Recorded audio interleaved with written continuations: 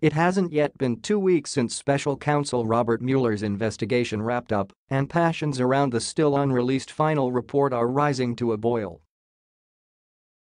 On Wednesday night, the New York Times broke the story that some on Mueller's team have been angered by Attorney General Bill Barr's portrayal of the report and of the investigation's conclusions. They believe that the investigation's findings are much worse for the president than the public has been led to believe. That story, treated skeptically at first, was soon matched by confirming stories in The Washington Post, NBC News, and The Wall Street Journal. There also appears to be competing leaks about a factual matter.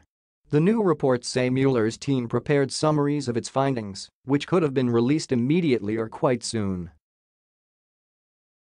But both publicly and privately, Barr and the Justice Department are sending the message that the report needs a thorough scrubbing for protected material before any of it is made public, a process that is expected to take weeks.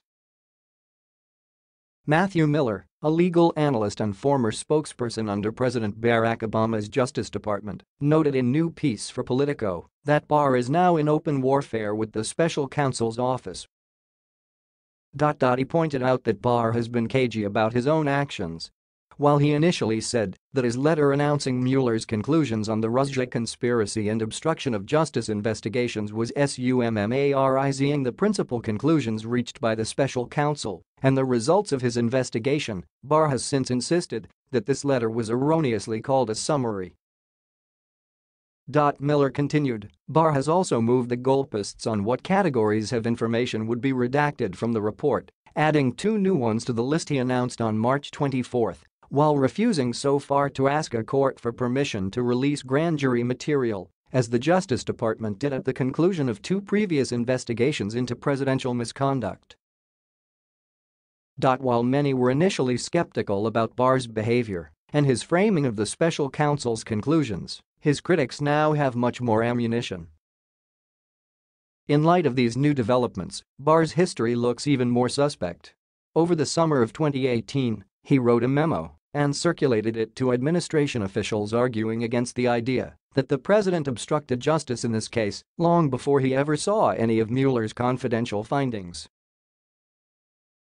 Trump then fired Attorney General Jeff Sessions in a clear attempt to gain more control over the probe, and he picked Barr as a replacement.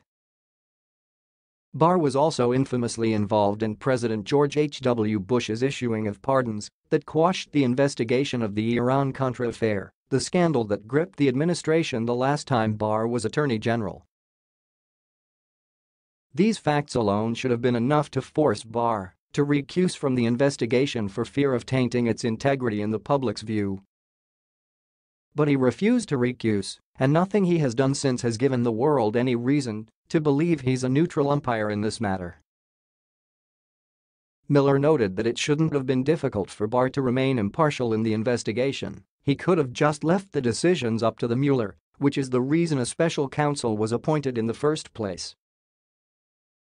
If the Justice Department has any hope of restoring the reputation that has been tarnished, sometimes fairly, sometimes not, through the last 3 years of political combat, it will be by leaning on Mueller's hard-earned reputation and letting his work speak for itself, wrote Miller.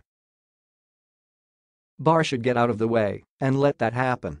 Otherwise, he will deserve all the criticism he gets, and both he and the Justice Department will suffer for it.